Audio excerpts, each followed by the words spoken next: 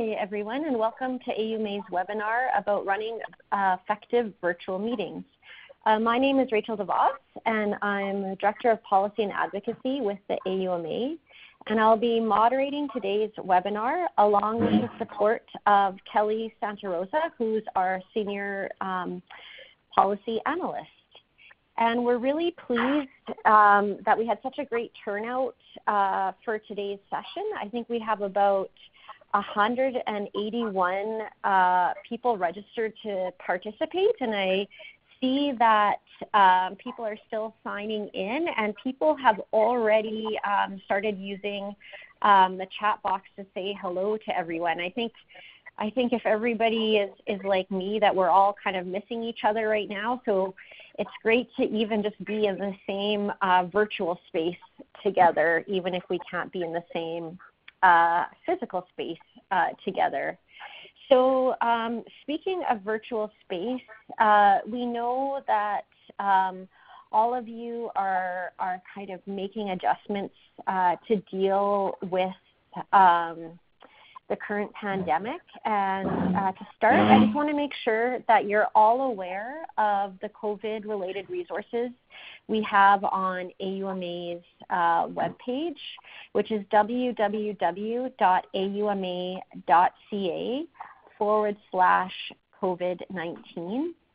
And if you go into the section under Info for AUMA's member municipalities, there's information on the support that AUMA's intrepid IT team can provide in terms of helping you set up conference calls, and as well as thinking through video conferencing solutions as well. So don't hesitate to reach out to audioconference@auma.ca if you want help in setting up a vendor for either conference calling or video conferencing for your meetings. So with that, and just let me forward the slide. Sorry, I'm not doing a great job of multitasking here today. That's one of the challenges with virtual meetings, I guess, first lesson. So with that, I'm now pleased to get us started by introducing our presenters, who have a long history of working closely with elected officials and senior bureaucrats across Alberta to enhance municipal planning, policy, and decision-making. Maria De Bruin is a long-standing friend of the AUMA. She has worked with our team on some major initiatives, including our public engagement toolkit, which is available on our website. She has also been a leadership, communications, and public engagement instructor for the Alberta Elected Officials Education Program. And just to put in a shameless plug for our elected officials program, we are currently exploring options for delivering EOEP courses. We are really keen. Maria recently updated the public engagement course, and we really are keen to reoffer that. So stay tuned to our website and to our digest so we can let you know when we'll be reoffering that. And for today's webinar, we asked Maria to join us and share some of her experience and knowledge in supporting the integration of technology into effective meetings. Ian is also no stranger to AUMA members. His company, Strategic Steps, works across Western and Northern Canada on projects that promote principles of good governance. His interests include strategic and sustainability planning, council and candidate orientations, and intermunicipal agreements. Ian is here to talk about the specifics of how councils and administrations will need to adapt to being in different places for council meetings. So I'll now turn it over to Maria and Ian, and I'll jump back on to moderate questions at the end of the presentation. And they might just need to remind me to turn off mute when that time comes. All right, thank you so much, Rachel. Good afternoon, everyone. This is Maria De Bruin, and welcome to the webinar. Ian and I are honored to be with you today to share some of our experiences, insights, and ideas to help you with the transition to, or as the case may be, enhancement of conducting your council board commission meetings virtually, either through teleconference, a web-based platform, or even both. So I'll just ask Kelly to take us to the next slide, which is an indication of the fact that this is where we are now, empty rooms with a lot of webcams and phone conversations happening. So today we want to take this opportunity to share with you just a quick overview of what has changed and what is allowed now as a result of the revisions or updates from the province related to the MGA and its regulations. Then we're here to share with you a framework for effective virtual meetings that considers how you can get ready, what you can consider, some good practices for conducting those meetings, and how to do all of this in support of transparency and by demonstrating accountability. So to get us started, I'm going to ask Ian to jump in and share an overview of what has changed and what is allowed. And we can go to the next slide. Well, thanks, Maria. It's Ian McCormick here. I'm quite happy to be able to present to this to lots of friends we've met over the years, and quite a few people we know on the list of attendees, so it's good to connect with you all. We've heard from a few of you since this advertisement for this had gone out, and we got a couple of questions listed or provided to us in advance as well. So for those of you who did that, we've tried to incorporate some of the responses to the questions into the text, but if not, we'll certainly respond to them a little bit later on. So in terms of what's actually changed, the MGA remains substantially the same, but the regulatory change that had come out to the end of March allows primarily, for the purpose of today anyway, for public meetings, quote, to be held electronically. So what that has meant is that Regulation 50, which came out on March the 27th, and which you are likely aware of, and which AOMA circulated information about, has amended meeting procedures in time of COVID, and this applies to all council meetings. It also applies to board and commission meetings and elsewhere too, and we'll just briefly touch on that. It's important to note too that already many of you, if not all of you, have a process to allow one or two of your members to participate remotely, although most of you don't allow remote participation in the in-camera portion of your meetings, and we'll touch on that last point a bit during the presentation. So with the revisions to the MGA regs, municipalities are permitted to hold electronic meetings as long as certain requirements are met. The notifications must continue to be provided, and electronic means can be used to make public any information that the public needs access to for the meeting. So this changes a little bit, of course, because some of you historically may have relied on postings on the door of the town office or on the post box or the postal outlet. That changes a little bit too.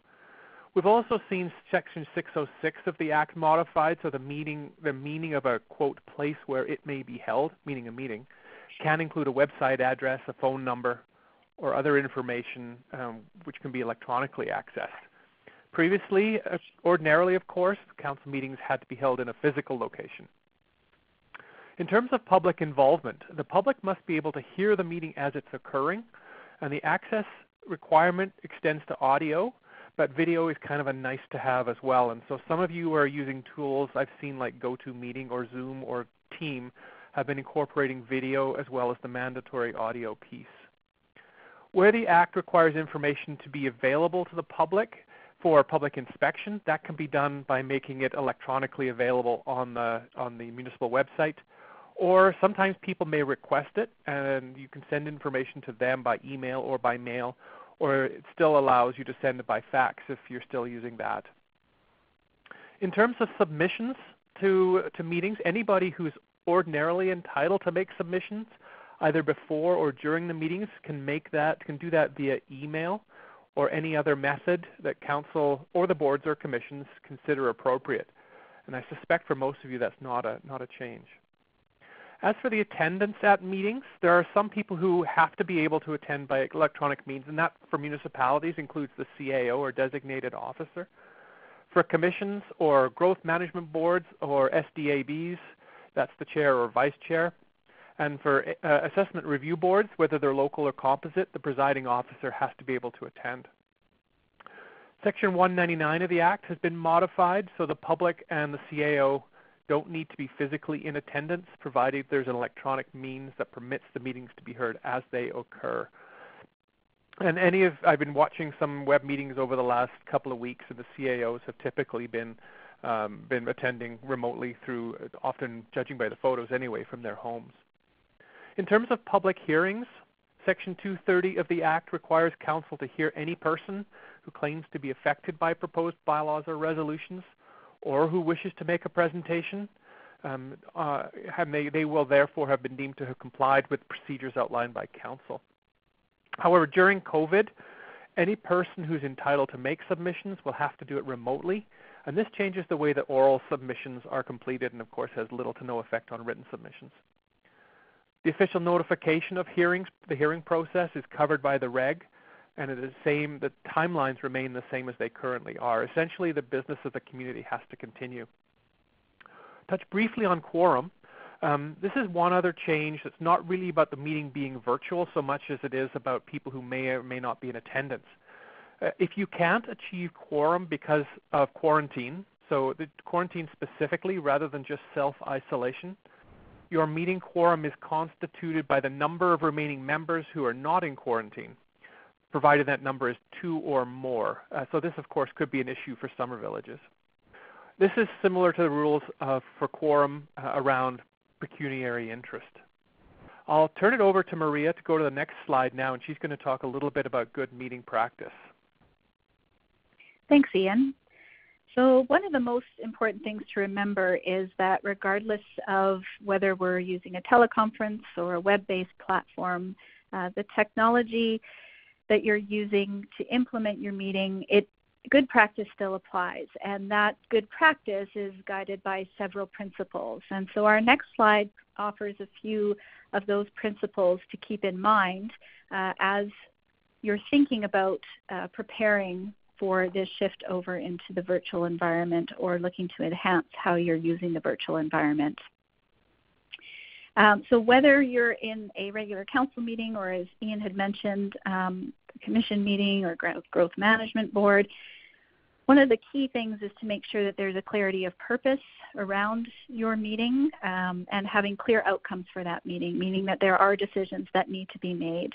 An agenda offers a transparent look at what those outcomes are and supports that understanding of the purpose, and it also provides the structure to the conversation so that people know when they see the agenda that they know what you will be talking about and the order in which you'll be talking about those particular subjects. So your procedure bylaw likely has information about your agenda, and that still would remain in effect, and including, as Ian mentioned, the submission period for agenda items is maintained, and also distribution of those agenda packages, although most of it will likely be happening digitally.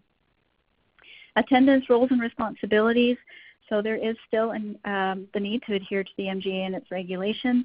And when we're introducing that virtual environment via technology, giving consideration for having the right people there to support the meeting delivery. So in this case, you may have some IT resources that are also need to be involved more heavily than they have been in the past with in-person.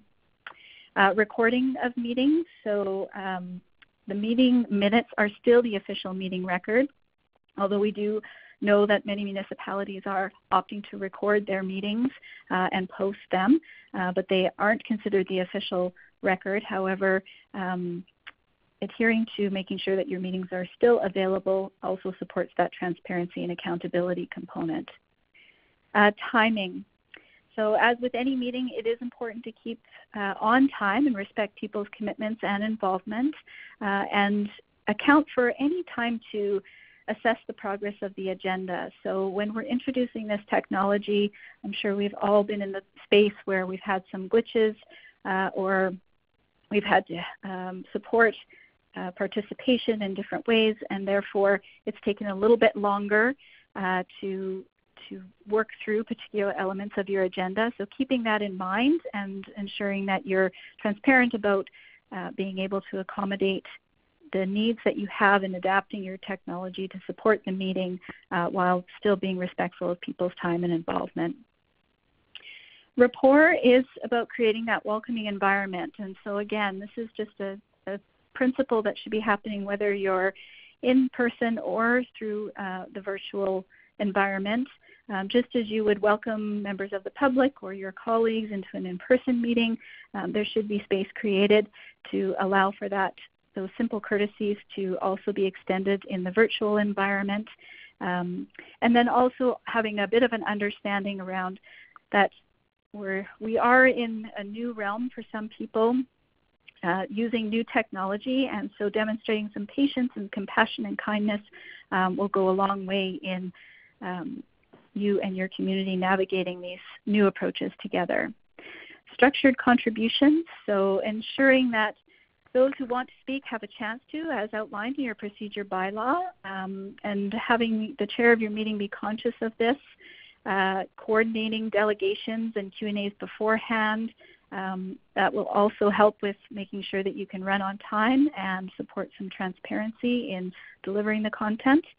And then I've been mentioning transparency and accountability all the way through, but we think it warrants its own recognition here, so that we want to be sure that people know about the meeting, they can get involved, that we're sticking with the meeting purpose as we go through it, that you're sharing the outcomes in accordance with your procedure bylaw, the MGA and its regulations.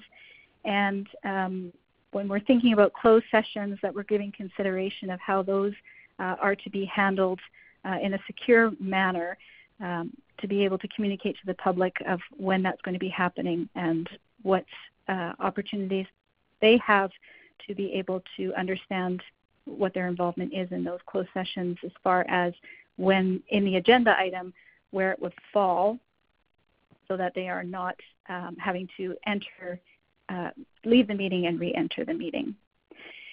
And then finally, continuous improvement. Integrating technology into our meetings means that things can go wrong. I'm sure we've all had that experience in the last while. So being willing to learn and adapt so you can improve the next time is a principle that carries through in any sort of meeting format.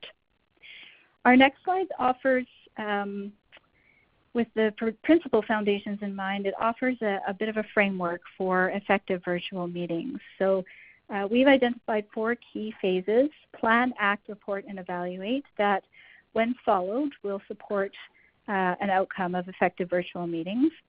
When it comes to implementing these meetings, we believe success is 70% preparation or planning, and the other 30% is allotted to that implementation, follow-up, and evaluation component. So I'm going to turn it over to Ian now and move to the next slide so that he can share some key considerations with you as you plan your virtual meetings. Thanks, Maria. And she's absolutely right when she talks about a lot of the preparation being the really large chunk of making these types of virtual meetings successful. We'll start at the procedure bylaw in terms of the rules that municipalities can set. So there could be some impact that you may need to consider in terms of the order of items on your agenda. For example, you might want to put either your in-camera session either at the start or the end of the meeting, and the same would go for public input sessions, simply because the public may or may not understand why council is disappearing and reappearing. So if it happens once, it's certainly easier for the meeting chair, the mayor, or in rural cases, the reeve, to manage that. So for those of you who have meeting order in your procedure bylaw, this could come up and it could require some bylaw amendments. For those of you who have meeting order in policy, this of course would be easier to change. And so there may be some consideration required in moving or removing the order of items in the bylaw or policy.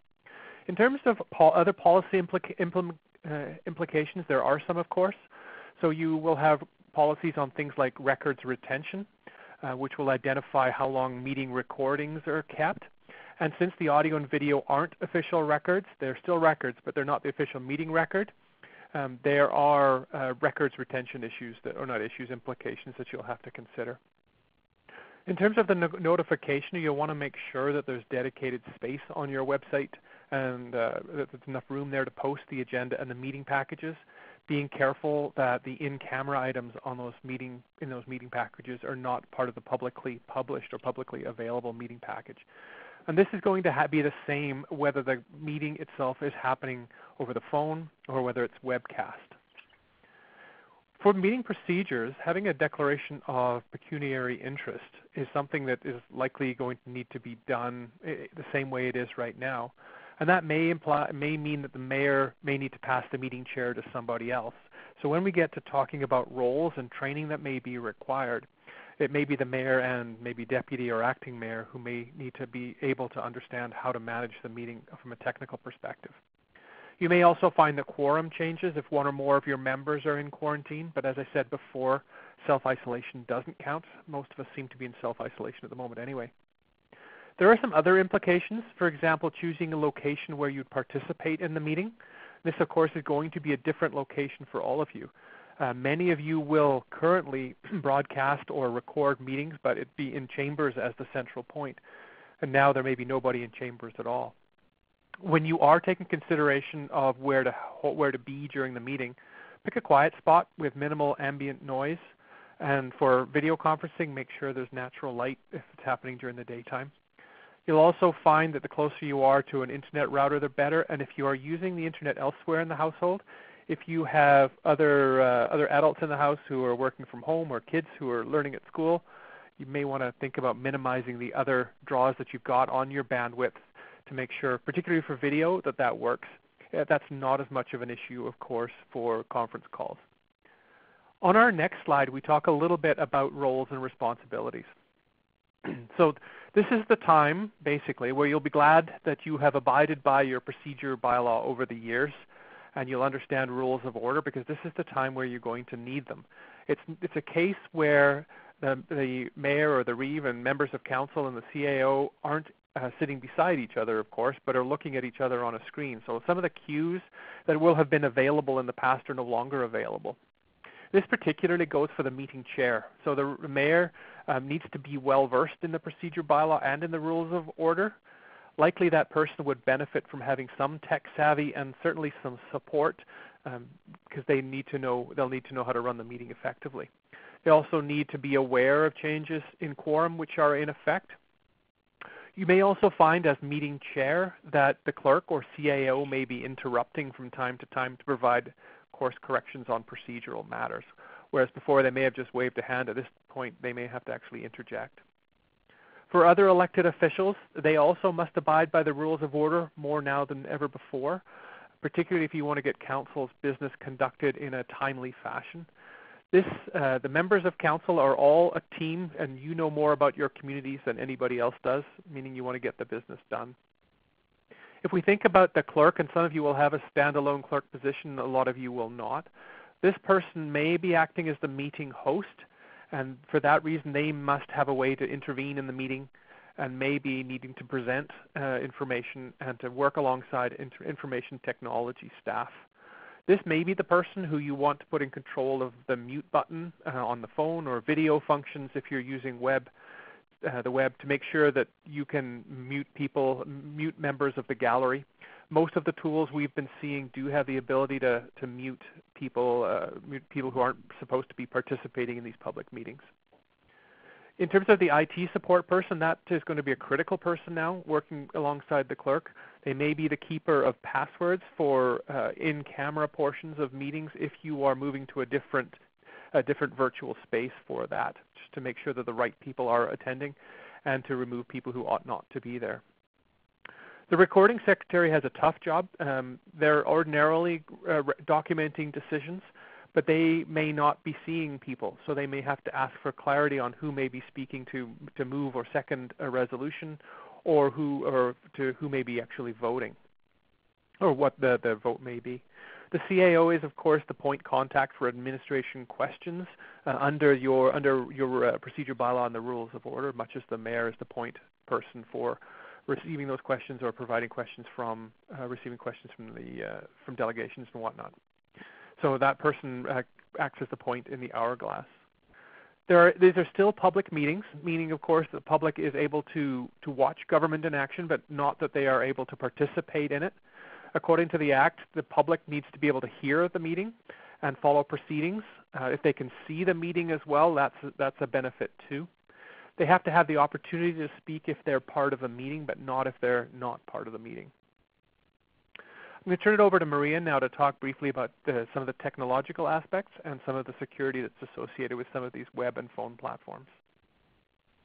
Great. Thank you, Ian.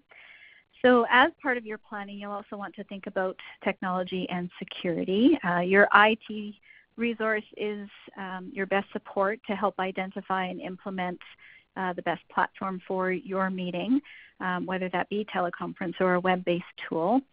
They will have a role to play, as Ian indicated previously, to help plan for, implement, and share outcomes of your meeting, and most importantly, troubleshoot before, during, or after your meeting.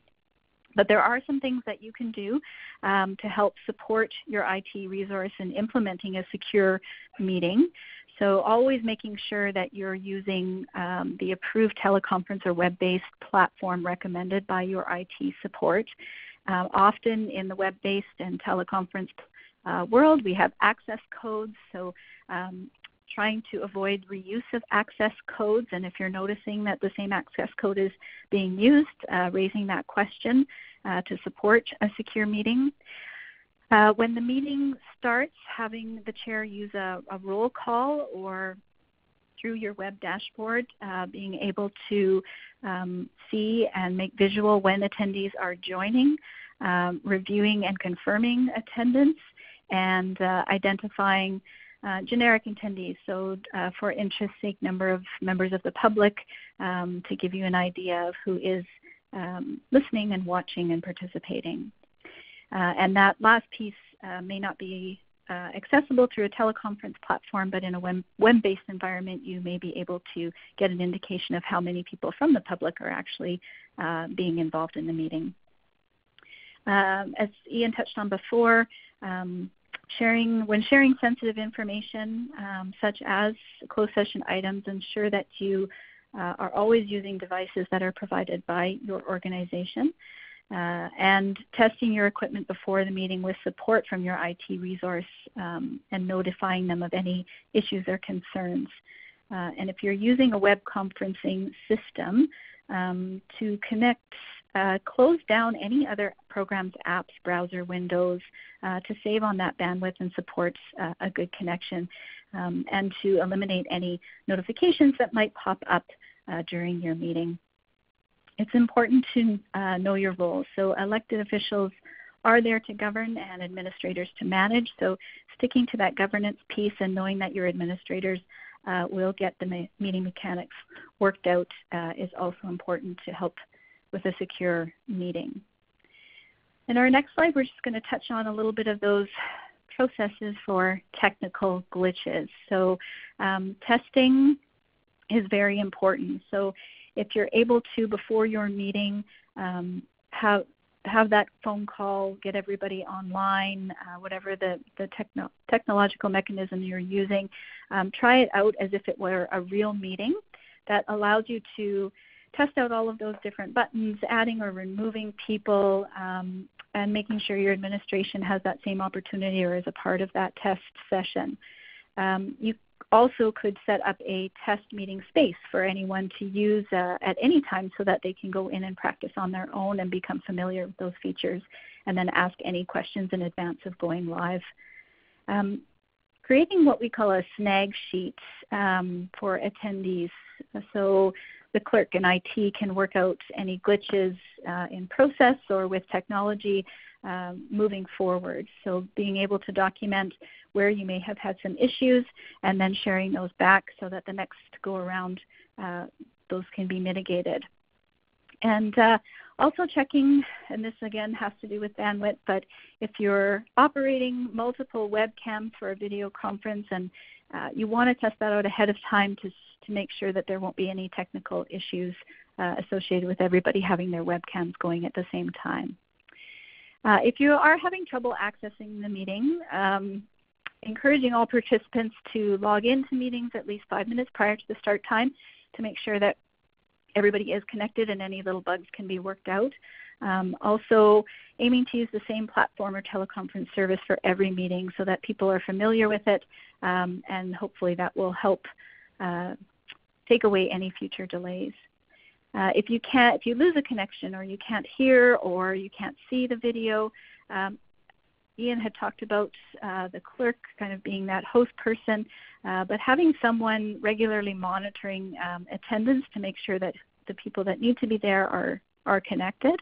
And then also having the chair do a check-in with participants before proceeding to the next agenda item to make sure that everybody is still online or connected to the meeting. If there are anybody that gets dropped from a call or loses a connection, having a dedicated phone number and email address for participants to call or text to report that issue and get some support to reconnect. And most importantly, again, sharing a bit of patience. Sometimes, especially with the internet connections, if we just wait a few seconds, the connection will catch up again, or you're able, if you have to, leave the meeting and rejoin with the same link and phone number as soon as possible.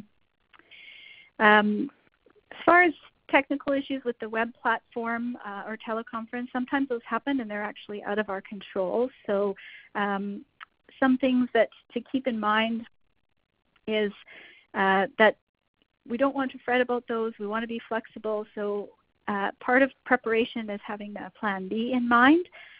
So you may need to do an audio call rather than the video conference that you had planned. And then becoming familiar with the various meeting applications and options when those tech issues occur. And the perfect virtual meeting is really hard to achieve. So be flexible, encourage participants to become familiar with those meeting applications and find ways to keep them engaged, and you'll have a much more productive, beneficial, and efficient meeting. So moving to the next slide, we'll start to move into the action component of our framework. And when we think about enacting our meetings, we want to consider things about how we will actually involve the public, our meeting processes in this virtual space, the etiquette that we should be considering, and any implications for other types of meetings, such as the closed session, special meetings, or public hearings. So to get us started on the next slide, we'll delve into the involving the public. And we've got teleconference, video conference, or we can actually do both at the same time. So one of the things that we want to highlight is that in each of these platforms, there should be the capability for the host to be able to mute participants. And if it's a video conference, to be able to decide whether or not they would be able to see their video or use their video. So that capability should be something that you're looking for and when you're thinking about how you want your meetings to run, how you want that feature to be operated. The other component is the chat and the Q&A. So most of the platforms that we're familiar with do allow you to deactivate those. So if you are choosing, and your only requirement, of course, is to have the public be able to hear your meeting, then it might be an option for you to deactivate those. If you do have them open and decide to have them open, ahead of time, letting the public know exactly what those features, whether they will have access to the features and how that feature is to be used. Our experience is most municipalities are choosing not to moderate or provide those features, and being explicit about that with your public so that there is no expectation on their behalf that those are things, any information they're sharing or interaction they're trying to gain through those particular features will be responded to. As far as inviting the public to submit questions and concerns, the same practice applies as previous, so they're able to do that through email or through the mail. You can also, depending on your practices in the past, make sure that you're looking at the technology and what the best way is to gather those questions or concerns from the public in relation to the meeting. Making sure, and I've alluded to this, that the members of the gallery have a clear understanding of how the meeting will be run and what to expect. So one planning piece that we would recommend is that conversation happens before, and that information is posted to the website that has your meeting package and the connection information for the public. So it's a bit of an FAQ about what the public's role will be and what they can expect, what will be talked about, so that there's some clarity ahead of time and we're not setting expectations that through these particular environments that they would have more opportunity to interact with council than is actually the case.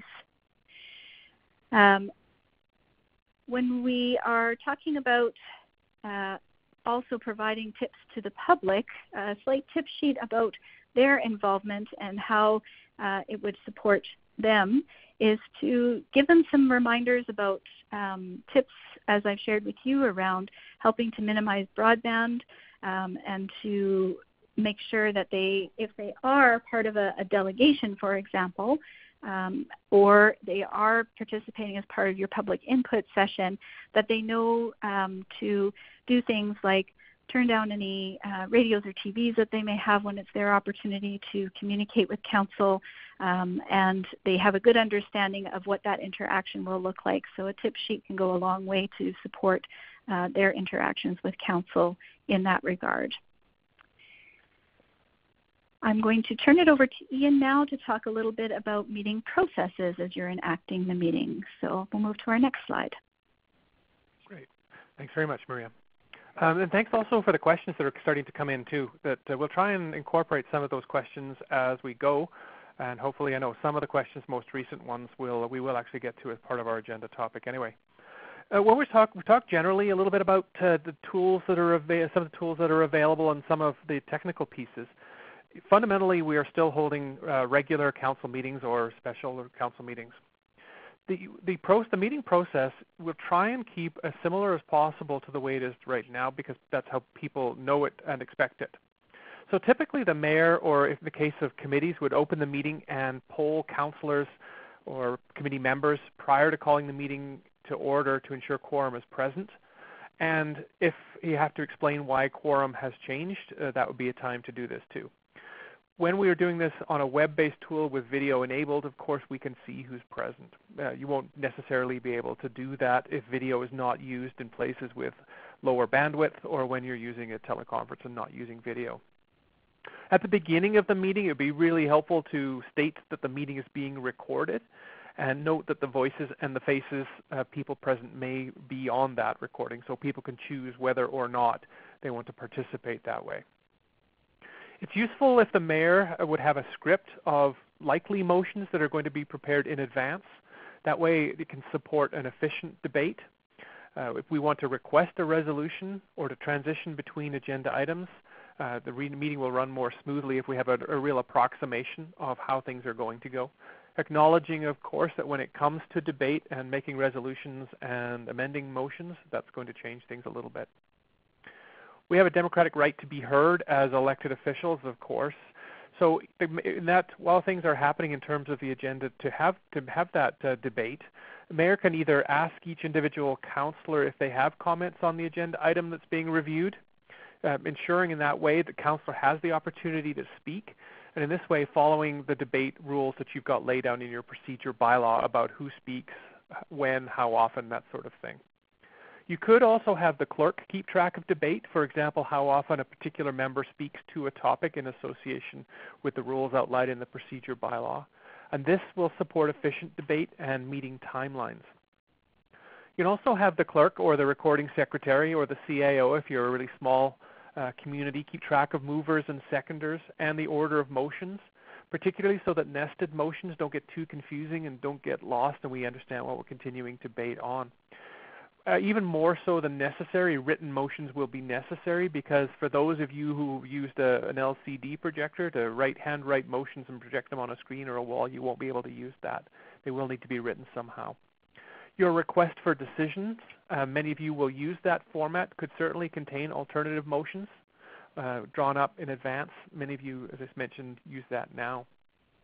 And remember, as elected officials, that your administration needs a resolution, at the very least, for action to occur. If you want to signal the end to debate, a mover and seconder can typically close debate as a signal that we're moving on to a vote.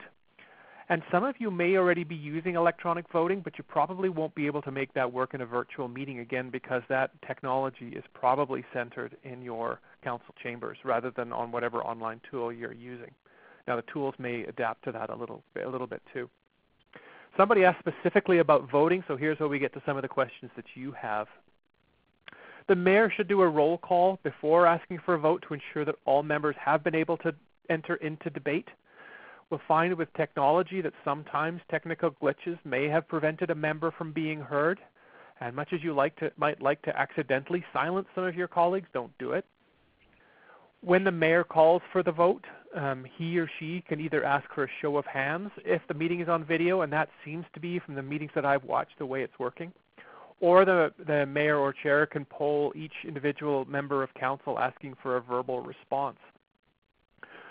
Some of you could, if you're using electronic voting through whatever platform you're using, things like Zoom, for example, give you the opportunity to raise hands, or using a similar feature, which you could do. Anything that clearly signals either voting for or against a resolution, or in some cases, of course, not voting at all. We have been hearing of some telephone meetings where just negative responses are being requested, assuming, of course, that no response is a yes vote. If you use this process, that does need to be in your procedure bylaw. You wouldn't need to do that if you were on video, of course. And depending on the bylaw or on the council member's request, you can still do recorded votes and post the record online and in the minutes. Some of you will do that by default, and some of you will retain the MGA requirement for just taking recorded votes upon request. When you have delegations speaking to council, that's for presentation, of course. Useful, almost essential now, to have the presentations provided ahead of time so that people can see them. The clerk or whoever's in charge of the meeting can either open the video to the delegation or open the audio to the delegation so that that screen share and the presentation can be shared, and the delegation can present to council. We've talked a little bit about in-camera, but should there be an in-camera session, and many of you will use this quite regularly, there are issues associated with security and privacy and in-camera, which certainly aren't there during a regular or special meeting, open session anyway. So when you are engaging in camera or closed portion of the meeting, ensure that you're in a private space where no one else can either hear you or other participants during the session. This can be explained to the gallery who's watching, because they may wonder why all of council has disappeared. We have run into times where people think the meeting has ended, gallery members think the meeting may have ended prematurely when in fact it has not ended. If you put the in-camera session at the end of your agenda, this may not be as much of an issue. Sometimes they think that they're being precluded from being involved in democracy, even though in reality they're just being prevented from viewing the in-camera portion of the meeting.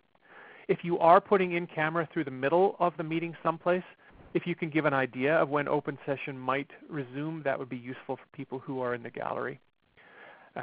So just mostly for the convenience of those people tuning in.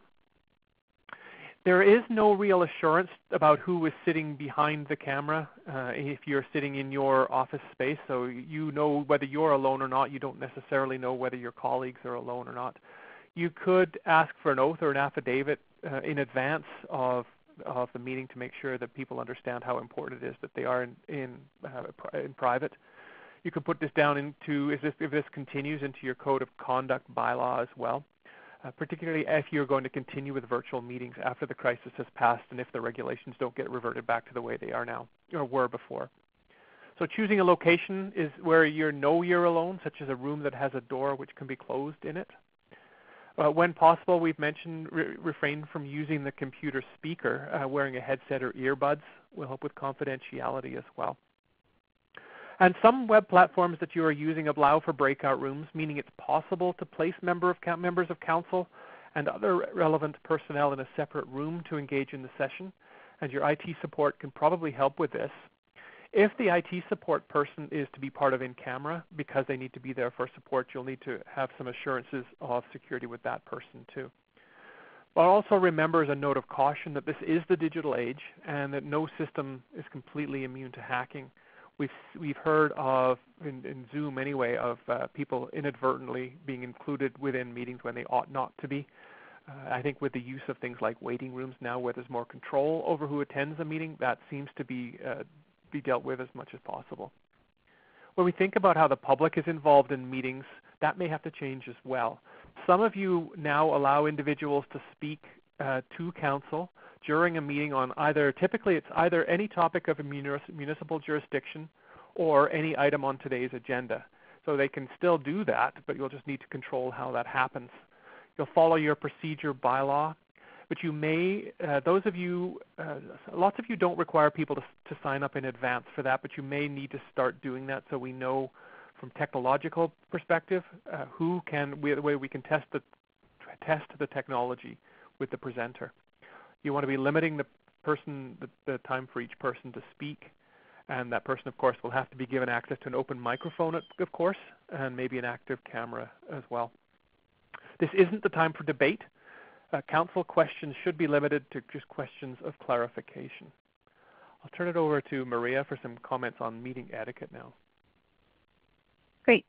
Thanks, Ian. So on our next slide, we've just got a few highlights for you. One of the biggest things to remember is to be on time. So we are in a new virtual environment for some of us, so that technology can be a bit glitchy. So connecting a bit before the start time of your meeting is appreciated to be able to mitigate any concerns that you might have or issues that may be happening, and to allow the chair to be aware of who is actually in the room before getting started. If at any point you do need to leave the meeting, so notifying the chair as you normally would is also good practice. We had an opportunity to hear from our colleagues in Westlock County, and they've established a couple of tips as well that we have integrated here around etiquette and being aware of the fact that pre-meeting chats do happen typically in a normal face-to-face meeting. So just being cognizant of the fact that during those pre-meeting chats, we want to be as courteous and respectful to each other as possible, keeping in mind that there may be members of the public or the press that are actually online when those pre-meeting chats are taking place. And some of the challenges around using the technology is often the delay, so having some crosstalk or other ambient sounds like shuffling papers in the background can be quite distracting. So just being respectful of the fact that there may be a delay in speakers and trying to eliminate talking over one another or even having any sort of side conversations if all of your microphones are open is recommended. When you are speaking, identifying yourself when you do speak, particularly on those conference call meetings, inviting members of the public. You may all recognize one another's voice, but members of the public likely will not. And also being sure to speak as clearly as possible and confirming that the participants can hear you. If you're in the video environment, keeping body movements with video minimal so people can actually focus on what you're saying and not how you're saying it. And for web-based meetings, maintaining eye contact, looking at the camera just as you would in a face-to-face conversation. And then identifying yourself and others. So when turning over the floor to a counselor to speak, the chair should identify that counselor. So supporting one another to make sure that people do know who is speaking at what point in time. On our next slide, we just have a few more etiquette tips. So of course, we've talked a lot about the mute button, but it is best to mute your microphone to help minimize any background noise or that might make it difficult for people to hear the person that is speaking. And minimizing distractions. So distractions can have a significant impact when you are participating in these meetings. It might be tempting to think that just because you're not in the same room with your colleagues. They won't notice that you might be scrolling through your phone or composing an email on another screen, but it does have an impact, especially if those distractions mean that the organizer or the chair has to go back and repeat information that's already been shared.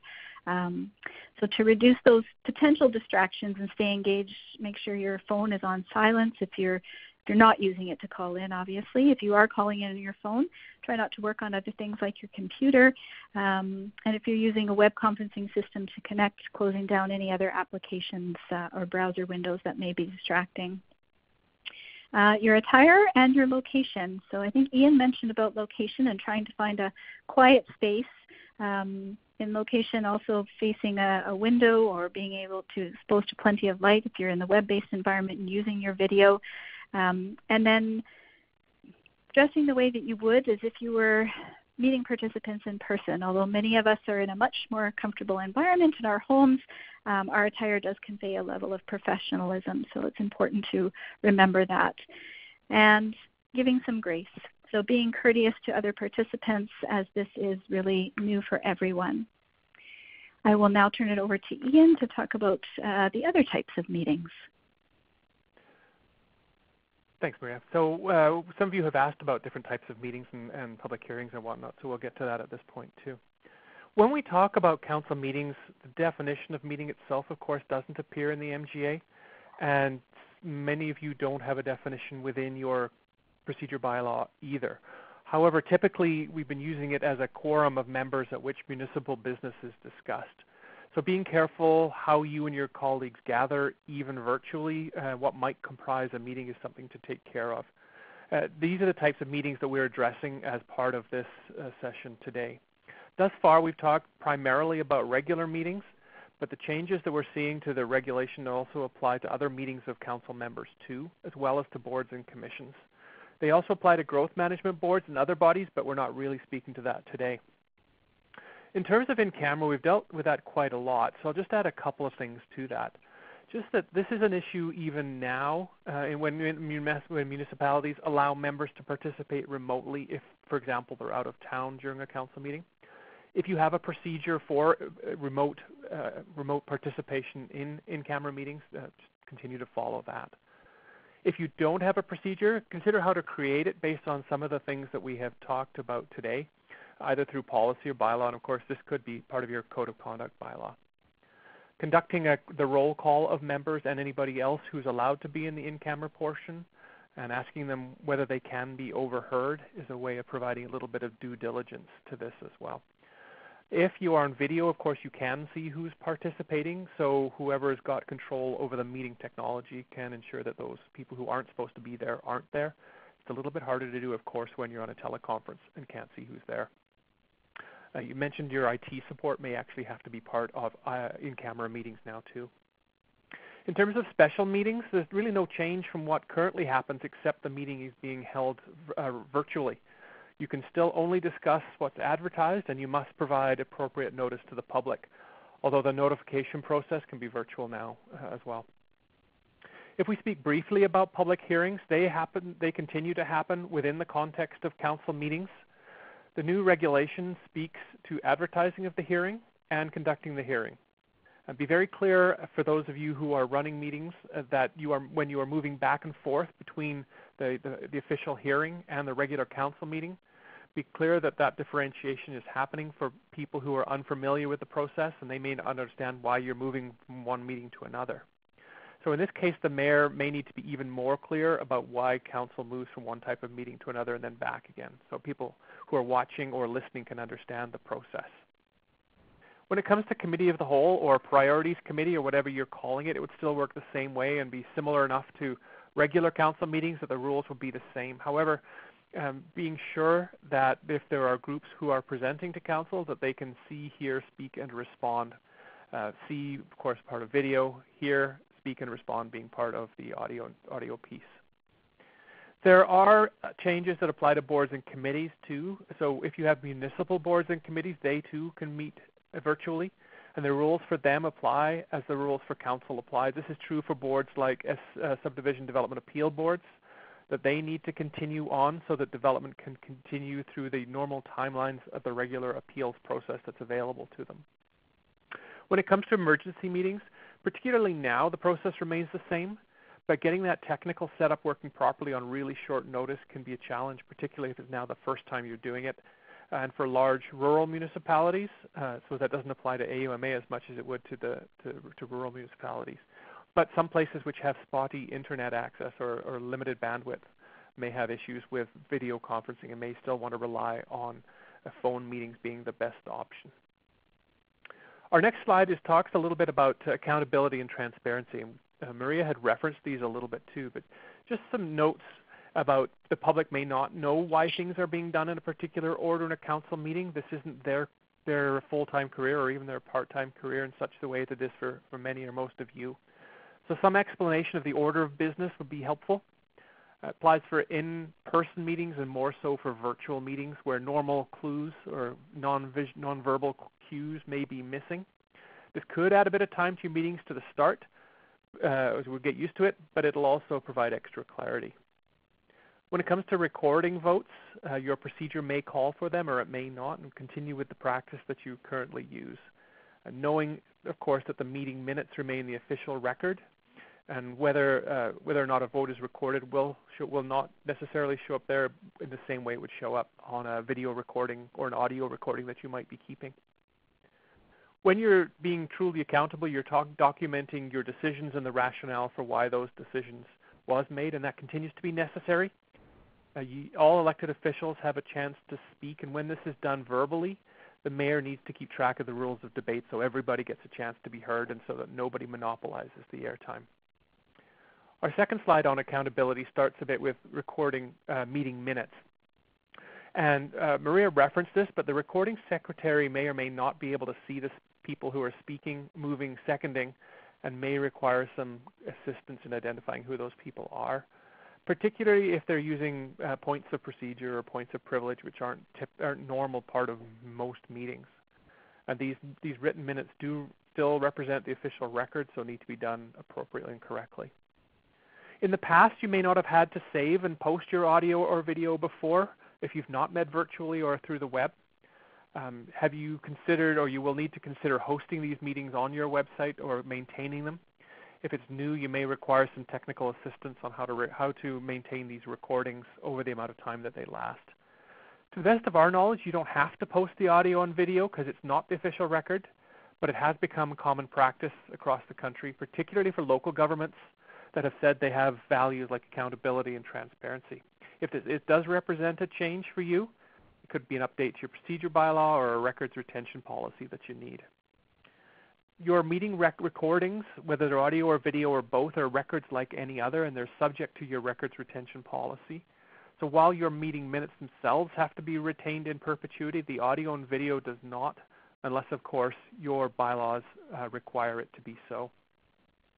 As we look towards the end of the meetings and getting close to the end of this webinar as well, we talk about evaluation and debriefing. We recognize, and Maria has said this too, actually next slide if we could, there's always room for improvement. And, well, there we go, thanks. There's always room for improvement. And Maria mentioned snag sheets at the beginning. This is the time to start looking back at what worked and what didn't. So a quick debrief email after the meeting will go a long way to supporting continuous improvement and making things better for next time and making sure you maintain and continue to meet your legislative obligations. If you've got your snag sheets out, as you get more used to the virtual meetings, the items on these snag sheets will become fewer and fewer as we begin to track things in terms of technology and process to get in the way of conducting a smooth council meeting. We think the council meetings will likely last a little bit longer to start with, but then as they become more streamlined, they will begin to speed up again. Our last major slide here is about things to remember. And just a bit of a refresher of some things we've talked about, noting that this is new for everyone. So try and be creative and try different things until you find the right fit for everybody. We know that the process won't be perfect, especially the first time out, but you can up your odds by testing the process before going live. We know the government's about relationships. This is a people business, so you're there to make your communities thrive, and the technology is really just there to support you, so don't be in a rush. And make sure that you and your fellow councillors and staff are comfortable with the technology that's being used, and try it out and make sure you find what best suits your municipality's needs. Let people know about the changes in meetings via newsletters, your social media feeds, newspaper columns, the same way you do currently. And reach out to other municipalities who are already implementing virtual meetings to find out what works and what doesn't. Most of these meetings, because they are public, are advertised on websites, and you can peek in on other municipalities' council meetings to find out what works and what doesn't. So if we move on to our last slide, just with a bit of any of the time we've got left, we'd be happy to respond to any questions you've got. But before we do that, this is just a reminder that the webinar is being recorded and will be posted to the AUMA website, I think. And if you want to review it or pass along the link to your colleagues, that's certainly doable. We have created an infographic tip sheet based on the contents of the presentation and based on participating in actual virtual council meetings. That sheet will be, I believe anyway, it will be distributed to those of you who are participating today, and you could pass it on even further than that if you like. And I believe AUMA may have it on their website at some point, and Maria and I will certainly put it on our sites. Our contact information is here, and if we don't get to questions today, we're more than happy to hear from you after the session. And with that, with a couple of final comments, we'll just do right at the very end. But before that, I'd turn it back over to Rachel as the moderator. Thanks very much, and thanks so much for everybody who has typed in questions already. I think since we've already gone an hour, what we'll do is answer the questions that have been typed in already, and then, I encourage everybody on the line to keep typing in your questions. And for those that we can't get to on this call, Ian and Maria have graciously offered to provide answers in writing, if that's still all right with you, Ian and Maria. So, yes, absolutely. Certainly. Awesome. So to kick things off from Richard Poole, he has a question that after first reading of a boring bylaw, it starts a timeline that town citizens can, if they choose to start a petition. Under the MGA, this petition needs to be signed and witnessed in order for it to be valid. How do communities allow or facilitate this when COVID regulations do not allow interactions between individuals? That's an interesting question. You know, I don't want to speak out of turn on this, but that might be one of those questions we might want to do just a little bit more research on, if that's okay with you, Rachel. Yeah, before I respond, unless Maria knows off the top of her head, or you do. No. That one might be one where we need to reach out to municipal affairs about it. And I would say the same for any of the questions here too. If there are people who haven't participated or aren't able to participate, even if we get to them now, we can still respond in writing as well. Awesome. That sounds great. Yep. So our next question is from Ren. What do you recommend for inviting the public to listen? Webinar, conference call, info advertised on the municipal website, ask residents to call, email admin to get link, or phone number and access code? I know you addressed this a little bit, but maybe just to emphasize some of the best practices you're seeing out there. Do you want to comment, Maria, or do you want me to? No, you go ahead.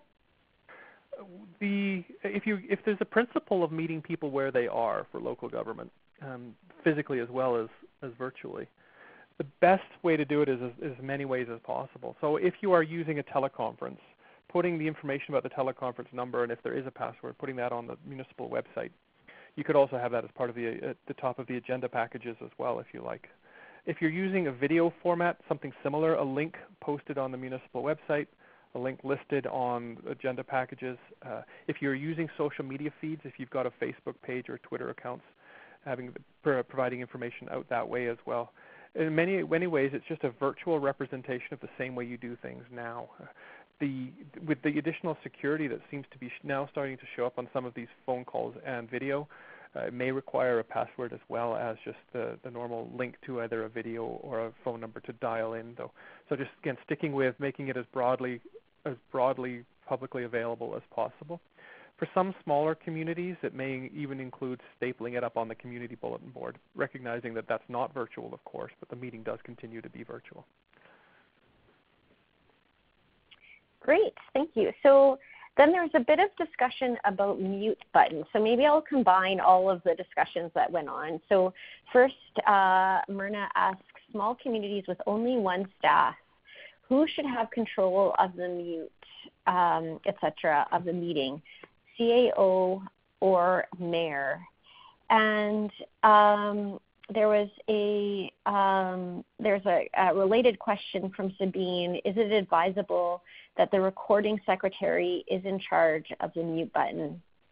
And Melanie did jump in to say, depending on the system, sometimes you can have multiple people control mute, and that Zoom allows multiple. So maybe, yeah, we can start with, it is tricky with for those small communities that only have one staff to kind of multitask. I know I have challenges multitasking, so any advice?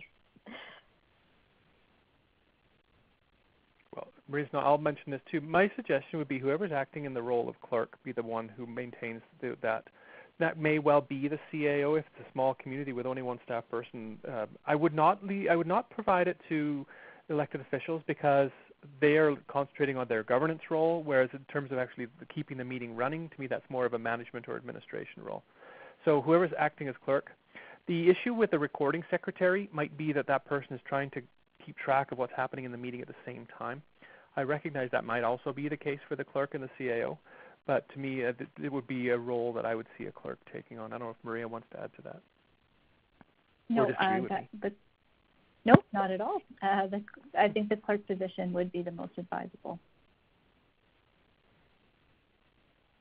And again, Myrna asked, and you did, I could see that you were following along with the questions, and you did address this to an extent. How do you ensure that in-camera sessions only have the individuals that should be attending? And I don't know if you have any comments about, this might be easier a little bit on a video conference call that might be one of the limitations of an audio conference where you don't have any visual cues to kind of confirm who exactly is in the room or on the call, I should say. Yeah, so I think we did mention the roll call aspect of the chair, doing a roll call, especially in the teleconference environment. And there's I think Ian had mentioned some platforms have the opportunity for breakout rooms where you'd be able to monitor who is in that particular room. And there are some teleconference platforms that also enable you to put members of the public or people that wouldn't be participating in that meeting in a hold position. So it really is a matter of looking at your technology options to figure out which would be the most secure way, given what's out there right now, to support that secure conversation amongst the members. And Ian, I don't know if you had anything else you wanted to add on that. No, I think it is certainly an easier thing to deal with when you can actually see somebody, or even a black screen that somebody's there. When you can't see somebody, it's almost a negative option by asking who's not here. It can be quite awkward to do. So it could also be a separate conference call number for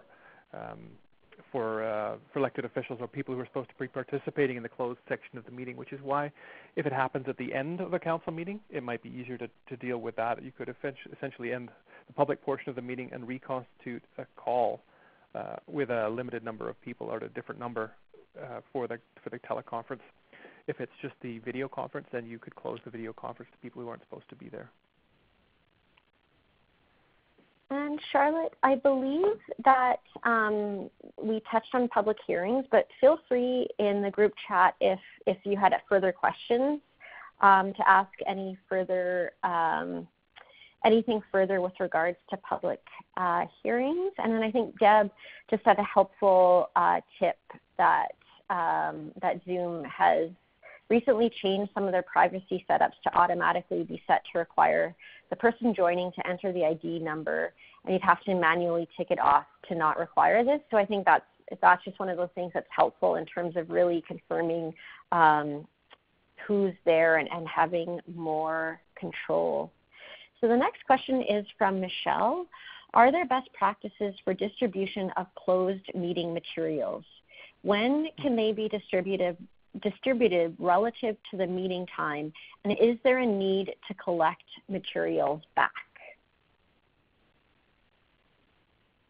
So many of you will be dealing with this right now because many of you, if you're holding webinars, web-based meetings, will have virtual meeting packages already. So that would be laid out in your procedure bylaw, would be to follow the bylaw too. For closed meeting agenda items, as they are distributed now, they ought to be continued to be distributed. Some of you will be doing that virtually now. Some of you will be doing it still in hard copy.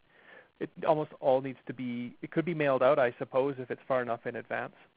But I think most of the time it would just be part of the code of conduct or part of the procedure bylaw that says those materials must be destroyed once you're done with them, because there's no point just emailing them back to the clerk or the CAO because there still is a copy that's retained on your system. So it may be some training that's required on how to actually completely cleanse a system of some of that in-camera information. Great, thank you. So the last question we'll take for now is from Verna.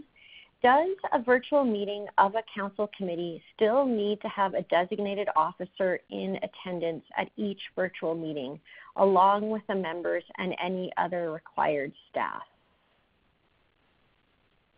So I was just, in anticipation of the question, I had a quick look at the regulation, AR 50-2020. And it talks about the public meetings being held electronically. And it specifically deals in there with councils, commissions, growth management boards, and assessment review boards. So it doesn't actually speak to council committees themselves. So the negative option on this would appear to be the answer is no. But I'd like to just do a little bit more of a look into that rather than just my superficial reading right now. Maybe we'll respond to that one in writing as well. So the designated officer wouldn't have to be there. Great, thank you so much for that. And I see we have had a few other people entering questions, but I also see that we're starting to lose people. Just out of respect for people's time, we'll maybe wrap up here and commit to loop back with everybody with the answers to questions that people have. What we'll do is we'll leave the webinar open so that you can continue to type in your questions, and we can copy and paste those questions out of the chat box and make sure we get those answered. But I just want to give a huge thank you to Ian and Maria for providing this valuable information, for all of you for joining us, and for the excellent active participation and the excellent questions. And before we close off, just a last reminder, if you do need help in terms of setting up a conference call solution or audio conferencing solution, you can email audioconference@auma.ca.